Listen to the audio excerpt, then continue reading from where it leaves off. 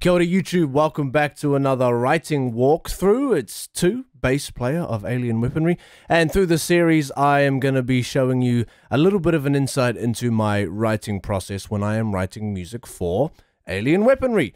And this will be the second episode, I think, of this little series here, and today we're going to take a look at draft 30. I have been writing for Alien Weaponry now for like the past year, and through that process I have accumulated about 50 draft songs. 50 songs where for the most part I write a lot of them on live stream. So I live stream on Twitch and I live stream on TikTok, and I'm going to start live streaming now on YouTube as well. So if you want to tune in to those live streams where I write this music live for you over a few hours, you can either head to the caption and follow me on Twitch, or keep your eye out for those same streams here on YouTube. But so yeah, this is draft 30. We wrote this a while ago. It's in drop C sharp, which is a very common tuning for Alien Weaponry music. We've already got the structure here. I've already written the song. So really all I'm going to do is walk you through sort of what the ideas were, why I sort of went down the path I did, maybe inspire you and sort of show you how I work, how I tick over when I'm writing music. So if anyone's curious as to where I even get my ideas from in the first place. Now, obviously, for anyone that's really followed me for a long time will know that my biggest heavy metal influence is Trivium. So a lot of the music I write, or like to write personally, is very Trivium-esque, okay? However, Alien Weaponry is not a Trivium-inspired band, so to speak. They are inspired by the likes of Lamb of God and Killswitch Engage, and so when I joined the band, I had to learn and listen to the music that influences Alien Weaponry. Drum and bass is another one. See, so lots of the boys' influences aren't actually from the heavy metal world. So they take a lot of their influences from electronic music. Now, the electronic music influence is where the idea for this specific song came in. And when I joined the band, I actually sat down and I listened to their catalog, start to finish. First album, second album, over and over, and I took notes on chords that Lewis uses a lot, structure that Lewis uses a lot, riff variation. So how many different riffs does Lewis tend to put in songs? How did it compare to the first and the second album? How did those songs perform in comparison to the first and second album? Things like that. Super nerdy. If anyone wants to see it, maybe I can make a video on that one day. Let me know in the comments below. Nerded out Alien Weaponry song structure spreadsheet that I used to help learn to write music for Alien Weaponry. And this is the big key about my process. I'm not writing music for myself. Okay, if I was writing music for myself, I might write very different music. I am writing music for Alien Weaponry. It has to invoke in the audience the sound that Alien Weaponry fans are familiar with while still having my influence. So I've got to figure out how to sprinkle me in, not sprinkle in Alien Weaponry, if that makes sense. Anyway, so this song here, if anyone's familiar with our song Ahika was influenced by drum and bass rhythms. Not that I'm using drum and bass rhythms in the song, but I wanted to kind of evoke that same upbeat, energetic feel that electronic music has. So let's take a look at the main riff for draft 30.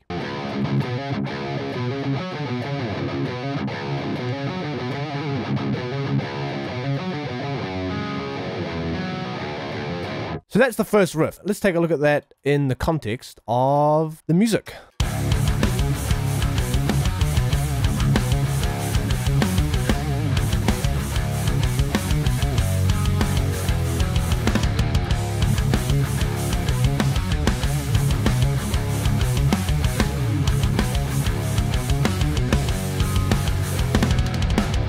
Right? So pretty upbeat, pretty energetic. Recording-wise, pretty straightforward. Let's go over our tones first and foremost. It's pretty much going to be the same for most of these series, but I'll do it anyway for those who may be tuning in for the first time.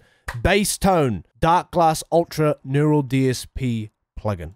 Drums are Mixwave Gojira plugin. So the Mario plugin, the MIDI drums, super awesome drum sound. Guitars I've mentioned this before, but I tend to swap back and forth between archetype Gojira and archetype Nolly. This here is archetype Nolly, and this is the tone setup for anybody who's curious. You know, I know a lot of people that make this sort of content online. Potentially they are producers themselves, and so they make this content to, you know, advertise their craft, also while being musicians themselves, of course. But so they sort of have a tendency to hold back a lot of those secrets, which I can only imagine is so that people feel inclined to go and use them as a producer, right? But I'm not a producer. I'm just a guy who makes music. So I'm not too worried about hiding or holding back any of that information for you guys. So if there's something you guys want to see in the series, you know, whether it's my EQ systems or whatever like that, firstly, I should preface, I am by no means a professional at this. I really am only learning the bare basics, or have only learned the bare basics to write music and make drafts that at least sound somewhat decent for the band when I hand it to the band. But if anyone wants to see that kind of stuff, then I'm more than happy to show you. Now, we've also got a bit of synth happening later on, and that is coming from Analog Lab 5. Right here. Now, this isn't the actual tone, I don't think, but this is the software. So in terms of structure of the song, I mentioned in the first episode, I tend to follow a pretty stock standard structure when I begin writing a song on stream, and then as I go, I'll see how it feels, feel it out, and then I might make some changes. So this particular structure, we went main riff, verse, pre-chorus, chorus, verse, verse variation, breakdown, chorus, outro riff, main riff. In this song, the chorus and the main riff are the same riff, but the difference between the marker of main riff and chorus is one will have vocals over it and one won't. So about halfway through this main riff, we have a little main riff variation. It's a little thing to break up the intro of the song, just for a little bit of potential variation. Now, the thing with a lot of these things is if the song gets picked by the band, they may or may not make the cut and could be changed completely. So sometimes if I have an idea of a riff, I will just put it in the draft, regardless. Even sometimes if I don't think it sounds good in there, I'll put it in there so that it's there for the band to hear. And then they can be like, actually, yeah, I quite like that riff, but maybe we should put it here. Or maybe they'll be like, actually, I like it where it is, like that. Or maybe they'll be like, actually, I don't like that riff at all, let's cut it. I will try put them in somewhere just so that they're there. Because you got to remember, tuning in, this is not the final song. This is the skeletons. And I'm not trying to build the muscles. I'm not trying to put all the tendons and the organs. I'm just building the frame. So let's take a look at this little variation anyway.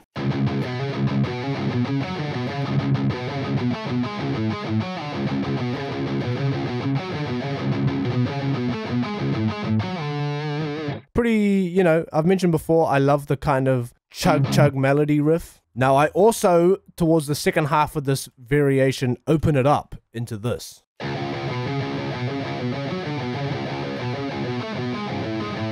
Right, so I move from the palm mutes to opening it up. I'm not entirely sure how I feel about it at this point, but like I mentioned, it's all there just so that the boys can see some of the potential routes we could go with the song. I think that sort of opening it up like that would sound better on a much lower tuning, and I think it's because we're up in drop C sharp. It can make it feel a little bit hollow, but that's just me. Let me know what you guys think down in the comments below. So that whole section of the main riff variation sounds like this.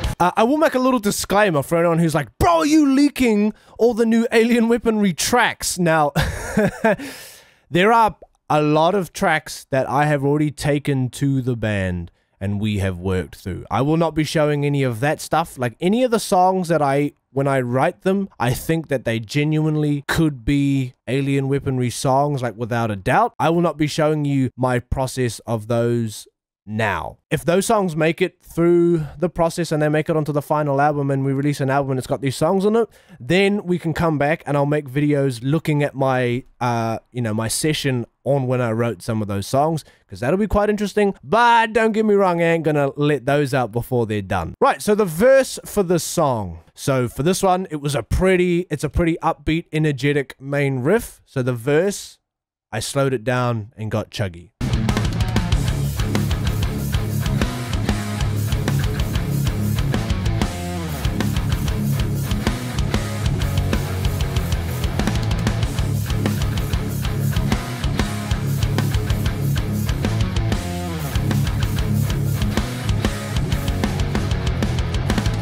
Now, the pre-chorus is the variation from the main riff, and it's just in the beginning. So what we did in the beginning was the main riff and then the variation. So to flip it, we're going to do the variation and then the main riff, because the chorus is the main riff, and so now the pre-chorus is that snippet of the variation, the muted variation.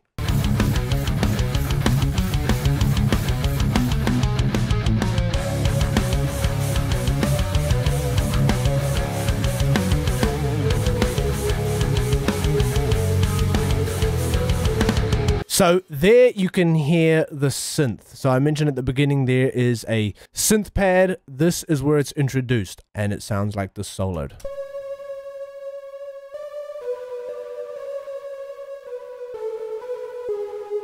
Super alien, techno-y. Also, one of my biggest inspirations is film score.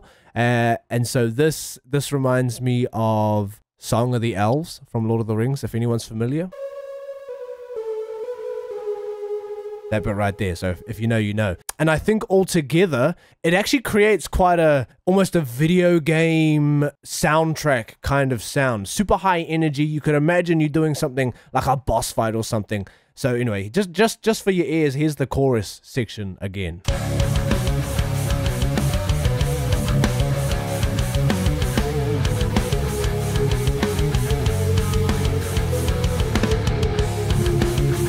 So then, pretty straightforward, I've just copy and pasted the verse again. Now we come up here to a little verse variation. Now this part was quite cool, very Gojira-esque. As someone who didn't actively listen to Gojira before touring with them, you know, after the tours I started picking up on those Gojira-isms in their music. So this is definitely, this next section here, before the breakdown, is definitely reminiscent of something Gojira. There's quite a few layers happening in this little verse variation. Really slows down, kind of gets quite groovy, but there's guitar, bass, obviously drums, but then there's 3-4 layers of synth happening here. So this is what the guitar sounds like for this section.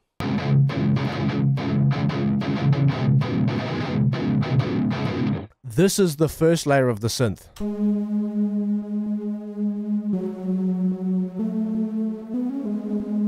The second layer, which is the left and the right synth, sounds like this.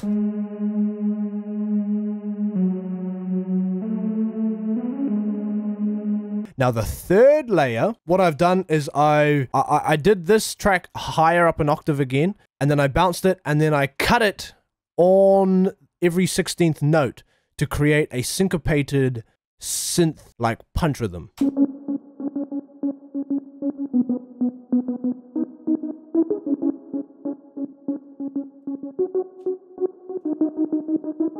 This is what it sounds like from start to finish.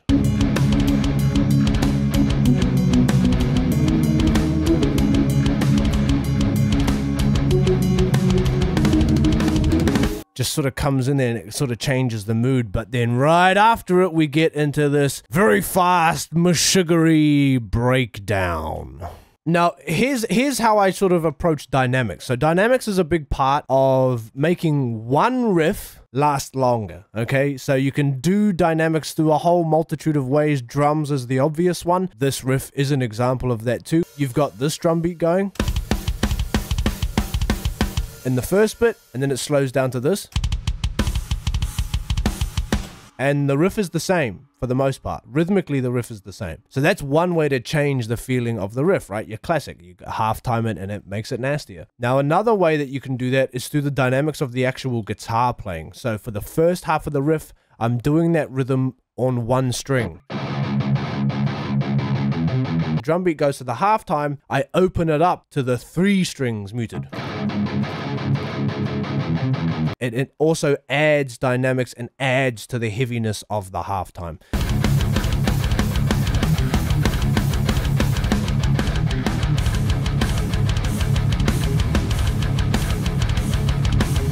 Whew, man, I am out of practice for those triplets. That was burning. But luckily, obviously, if you haven't picked up on it, when I'm playing those bits back, I'm not actually playing it on the guitar because I've already recorded it, okay? But I'm just doing that so that you know, if you're curious about what notes I'm playing, just so that you can see it. But I'm not actually playing that moment live. And that's basically this entire song. I'm going to take, you know, a snippet from each of those moments. I'll compile them together in sort of a very quick 30-second, 1-minute playthrough, so that for those of you that might want to hear the riff ideas and what we've looked at from start to finish, I'll make a very compressed version. Thank you very much, everybody, for listening to this writing walkthrough. Hope you enjoy. Hit that like button and subscribe if you haven't. It's free, innit?